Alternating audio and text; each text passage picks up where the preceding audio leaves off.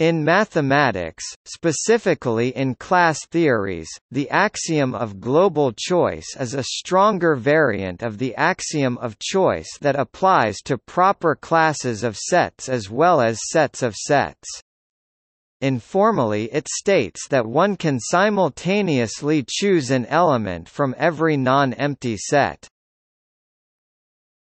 Topic statement. The axiom of global choice states that there is a global choice function tau, meaning a function such that for every non-empty set Z, tau Z is an element of Z.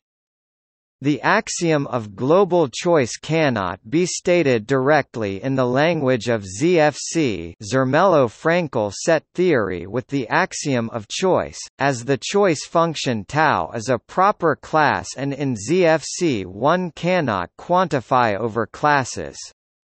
It can be stated by adding a new function symbol tau to the language of ZFC, with the property that tau is a global choice function.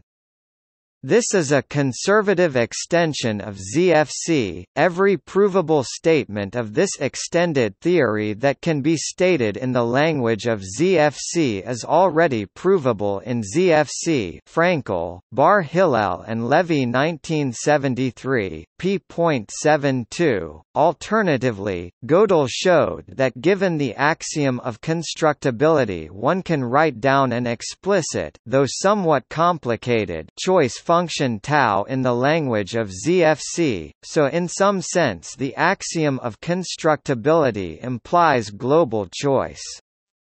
In the language of von Neumann-Bernays-Gödel set theory (NBG) and Morse-Kelley set theory, the axiom of global choice can be stated directly. Fraenkel, Bar Hillel and Levy 1973, p.133, and is equivalent to various other statements. Every class of nonempty sets has a choice function.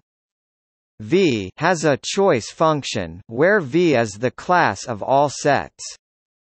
There is a well-ordering of V. There is a bijection between V and the class of all ordinal numbers. In von Neumann-Bernays-Gödel set theory, global choice does not add any consequence about sets, not proper classes, beyond what could have been deduced from the ordinary axiom of choice.